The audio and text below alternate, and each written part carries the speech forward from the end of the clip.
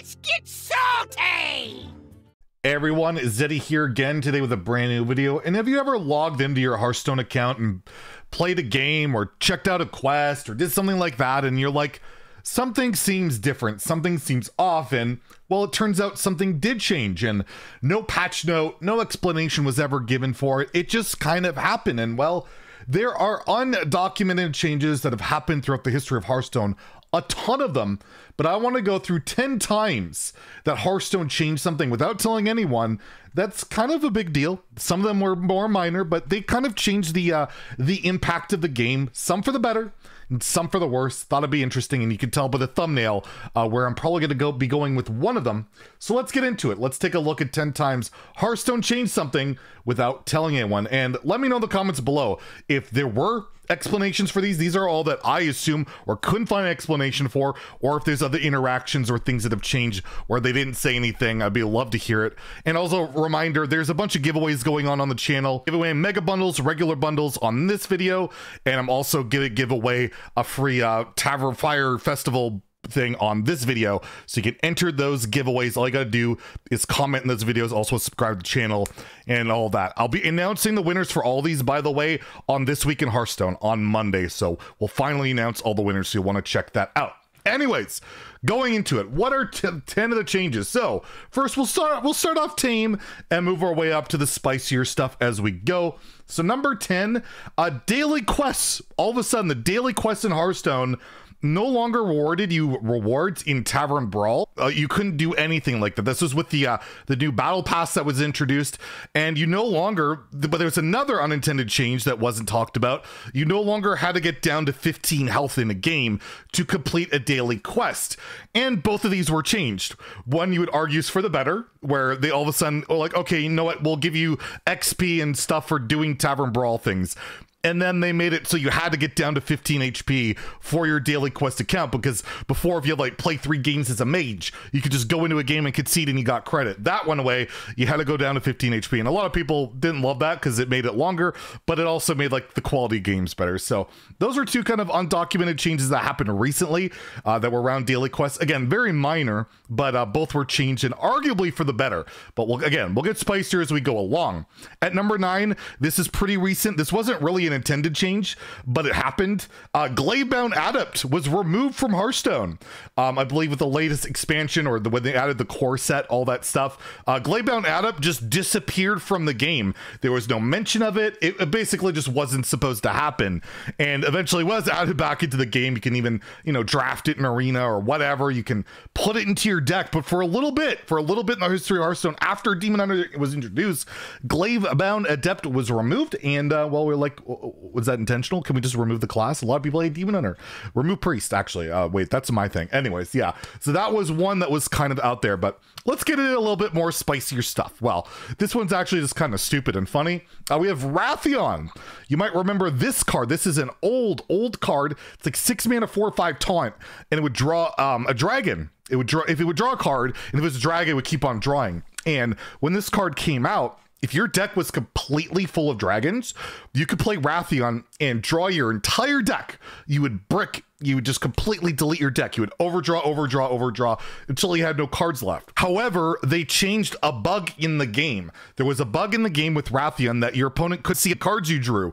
So they changed that, and when they changed that interaction, they changed Wrathion to no longer mill yourself. Once your hand was full, it would stop drawing, and you couldn't, you know, overdraw to oblivion. And was that a nerf? Not really. It was actually better for the card, but it was just kind of hilarious that it got changed. So if you were on the objective of milling yourself, going into fatigue, getting your Nomi ready, maybe you wanted to play Nomi into the future when Nomi wasn't a card, but still, Nomi was a card.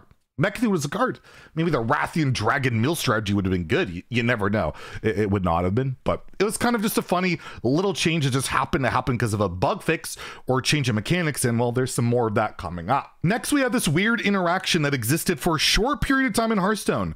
You would play in Druid, Explosive Sheep, plus poison seeds, and it would clear the board. What would happen is the explosive sheep would die, then treants would be all summoned, then the explosive sheep's death rattle would go off, clear the board. This all of a sudden came up. This was not originally in the game when poison seeds explosive sheep were introduced. I believe explosive sheep was GVG, poison seeds I believe was Naxxramas, but regardless, the interaction wasn't intended, and it must have been just something the way they coded the occurrence of these animations, or what, the events going on, that all of a sudden it became a board clear for Druid, and that was pretty sweet because Druid didn't really have a board clear. The best thing you had was poison seed Starfall, and this interaction existed for a very short period of time.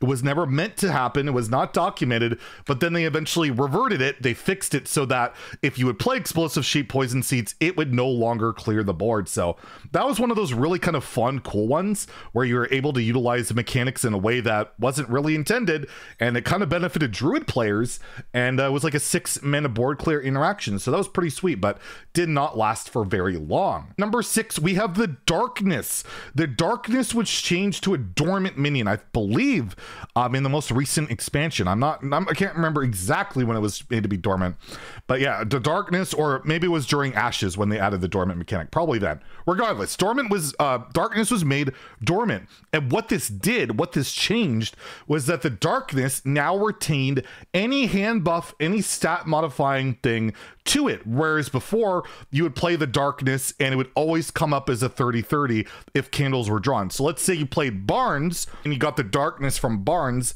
and you were able to awakeness the Darkness with candles, it would awake as a 30/30. However, with this change, now it was a 1/1, or if you floop it, it'll be a 3/4, or if you hand buff it, it'll be bigger than a 30/30. It'll be like a 32/32, a 40/40, whatever. All of a sudden, the Darkness in some ways was nerfed with like a Barnes interaction, or buffed with a hand buff interaction. So one of those kind of unintentional, documented changes to the card, where it's kind of a buff, kind of a nerf, but just an interesting change to how the card worked, basically due to the fact that they made it dormant, and dormant retains those type of buff attributions as a mechanic. So there's another kind of funny one. Number 5, this one was really hotly contested, and it was kind of documented, but kind of not. We had the Jungle Giants. Was stealth nerfed?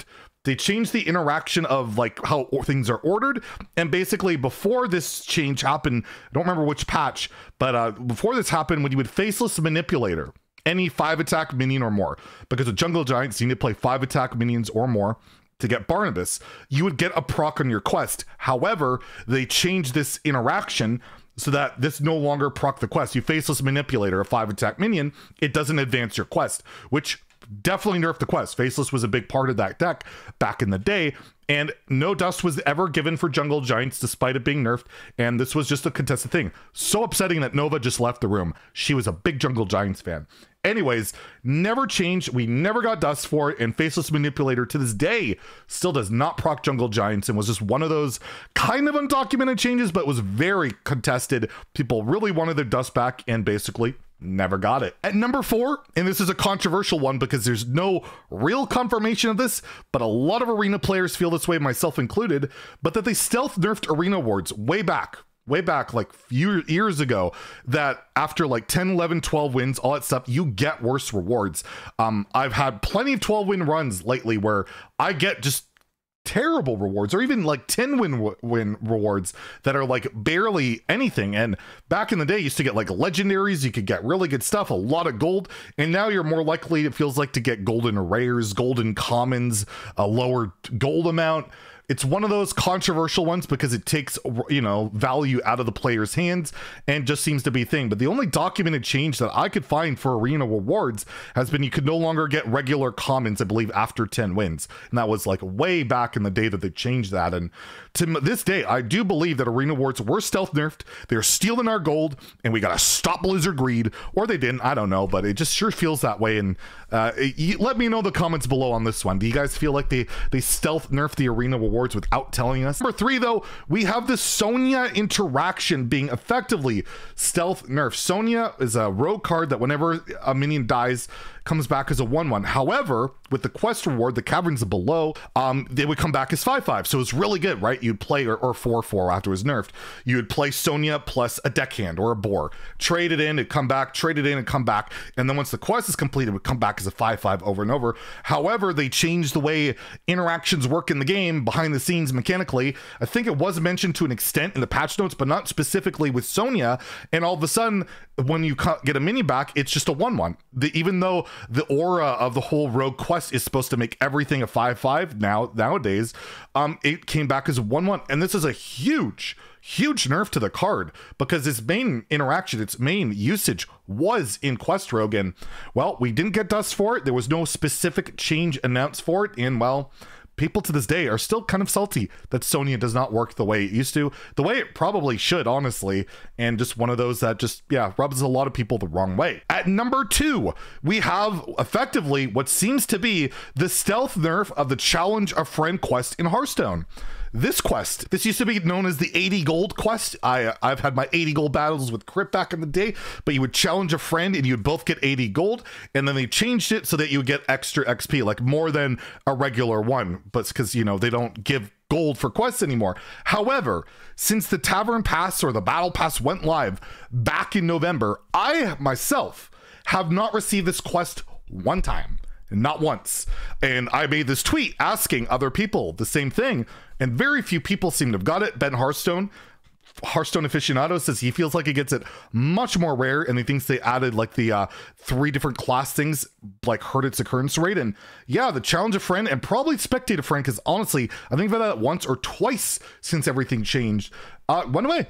It basically seems to have gone away to this like really rare occurrence where I used to get it probably like once a week or 2. It was pretty common. So they kind of stealth nerfed that, and that one really sucks because that's a lot of XP. Then that goes towards your battle pass, that goes towards getting more gold. And yeah, I would love for them to put that back up, especially because it's fun to have reasons to play against friends. I always enjoy that, especially my 80 gold battles with Crypt back in the day. I will always cherish those. So yeah, that one I'm not too happy about, and I wish they would like boost that one back up, but then they have to give us stuff. Will that ever happen? Who knows? And at number 1, the change that happened, the most spectacular one by far, in my opinion, has to be Naga Sea Witch. The 5 mana at the time, 5/5, your cards cost 5, and this card was always unplayable. It was bad. And then they changed the way the giants and all these cards got discounted. I believe, by the way, this Frozen Throne battle, they had like the Lich King battle during the Frozen Throne, like the PvE content, and they changed it so that for that battle, is my understanding, it's like it's an old like wives' tale at this point, but what happened is they changed the way giants were discounted. It used to be like, okay, you have a Molten Giants, 25 at the time, 25 mana. You play Naga, and it would still cost 25 less the 5, right? Whereas then it was changed that it would cost 5, then take the discount. So basically, all giants became free, and it broke the wild format. Naga became this broken thing where all of a sudden it was this unplayable card to an absolute juggernaut, where they eventually had to nerf it to 8 mana just because of how ridiculous it was, because of this unintended, undocumented change. And they'll always say that, oh yeah, we meant to do this. I remember I saw comments about the dev saying, oh yeah, we meant to change Naga this way. No, they really didn't, and they wouldn't have nerfed it by 3 mana if they meant to do this change. And it was just one of those spectacular, undocumented changes that absolutely revolutionized the wild format and made it a degenerate thing, and even had a guy take an ad out on Reddit to get it nerfed. So there you go. Let me know in the comments, like I said below, if some of these were documented or if there's some other ones that I missed out on, and maybe we make another list. I don't know. If you enjoyed the video, please like and subscribe. Have a great day, and stay salty, my friends.